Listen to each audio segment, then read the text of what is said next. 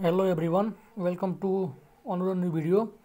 Here in this video we are going to differentiate between the ASPT and DCPT. Okay, so basically ASPT means static cone penetration test and DCPT means dynamic cone penetration test. Okay, so ASPT र DCPT मा के difference छ त्यो चाहिँ हामीले यसमा डिटेलमा हेर्न गइरहेका छौं।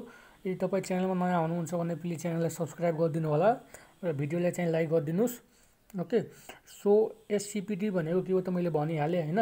एससीपीटी भनेको स्ट्यान्डर्ड स्ट्याटिक कोन पेनिट्रेसन टेस्ट हुने भयो हैन, स्ट्यान्डर्ड होइन कि स्ट्याटिक कोन पेनिट्रेसन टेस्ट हुने भयो र डीसीपीटी भनेको डायनामिक कोन पेनिट्रेसन टेस्ट।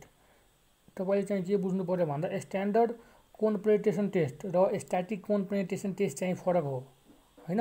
अहिले हामीले चाहिँ के पढिरहेका छौं त स्ट्याटिक कोन पेनिट्रेसन टेस्ट पढिरहेका छौं हैन। तर चाहिँ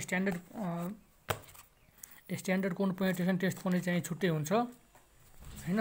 तर अहिलेको भिडियोमा चाहिँ हामीले के हेरिरहेका छौं त मैले फेरि पनि रिपिट गरे, एससीपीटी भनेको के हो त स्ट्याटिक कोन पेनिट्रेसन टेस्ट हो र डीसीपीटी भनेको डायनामिक कोन पेनिट्रेसन टेस्ट। तपाईले यसरी पनि बुझ्दा हुन्छ, स्ट्याटिक र डायनामिक हुन्छ हैन।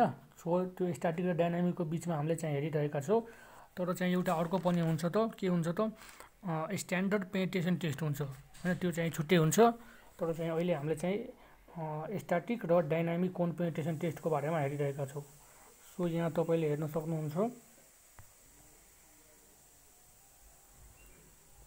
के छ त फर्स्टमा भनेको स्ट्याटिक भयो र सेकेन्डमा के छ त हाम्रो डायनामिक भयो। ओके, सो यहाँबाट फर्स्टमा हेरौँ हामीले। फर्स्टमा के छ त it is useful on very soft and loose soil.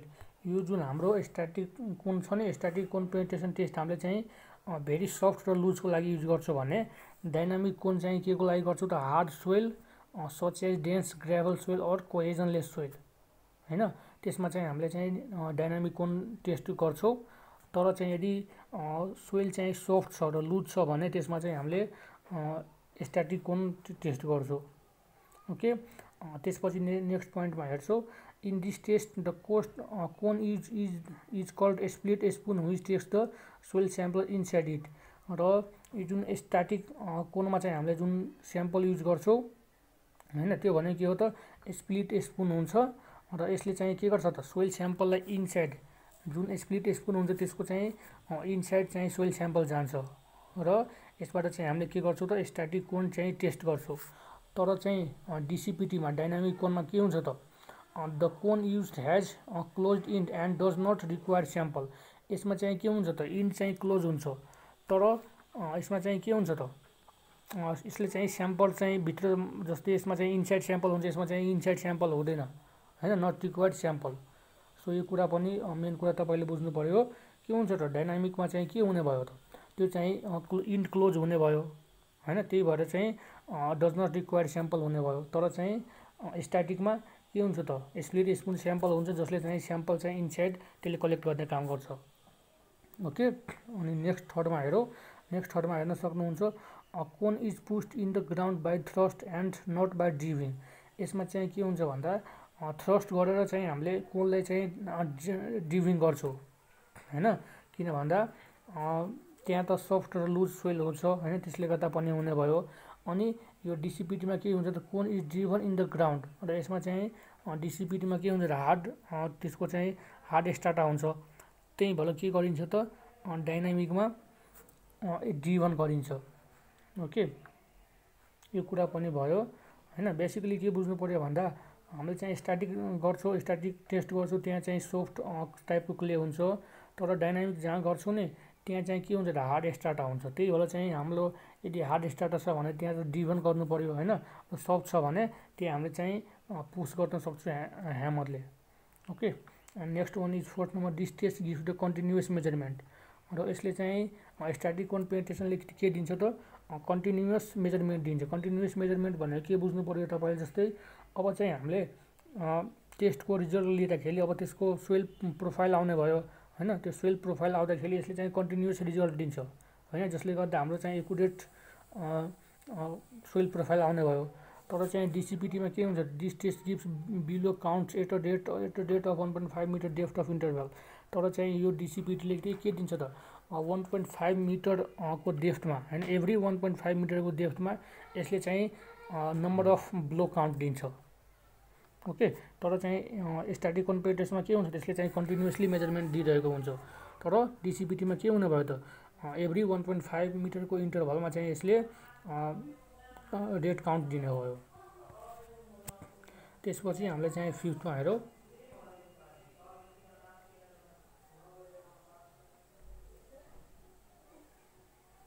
फिफ्थमा के छ त स्ट्याटिकमा this test is done to determine soil consistency. यो जुन स्ट्याटिक कोन छ यसले चाहिँ हामीले के गर्न सक्छौँ त यसबाट, यो टेस्टबाट सोइल कन्सिस्टेन्सी हामीले चाहिँ फाइन्ड आउट गर्न सक्छौँ, बेरिङ क्यापासिटी फाइन्ड आउट गर्न सक्छौँ हैन, र लेभल अफ पेमेन्ट फाइन्ड हामीले गर्न सक्छौँ हैन, and foundation.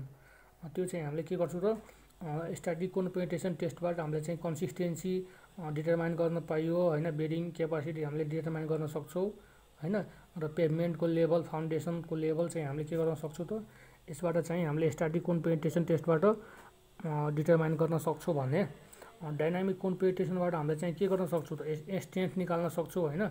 This test is done to determine the strength of inside soil हैन, सोइलको इनसाइड स्ट्रेन्थ कति छ त्यो हामीले निकाल्न सक्छौँ हैन, लोकेसन हामीले थाहा पाउन सक्छौँ, thickness of soft layer of soil त्यो हामीले निकाल्न सक्छौँ।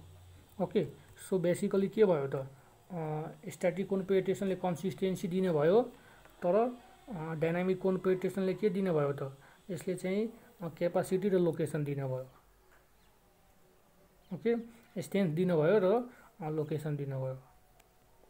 ओके, आई होप तपाईले बुझ्नुभयो होला। ओके, अन्त यो डिफरेन्स भनेको एकदम इम्पोर्टेन्ट छ, इक्जाममा रिपिटेडली सोधिरहेको छ। ओके, सो समराइज गरौँ, let's summarise. Static cone penetration सफ्टको लागि हुने भयो भने डाइनामिक कोन पेनिट्रेसन हार्ड स्ट्राटाको लागि हुन्छ हैन। यसमा चाहिँ हामीले के गर्छौँ त स्ट्याटिक कोन पेनिट्रेसनमा चाहिँ हामीले ह्यामरको हेल्पले गर्छौँ भने डाइनामिकमा हामीले चाहिँ ड्रिभन गर्छौँ हैन, र स्ट्याटिकले कन्टिन्युअस रिजल्ट दिन्छ भने डाइनामिकले चाहिँ हाम्रो एभ्री 1.5 मिटरको इन्टरभलमा यसले चाहिँ रिजल्ट दिने भयो।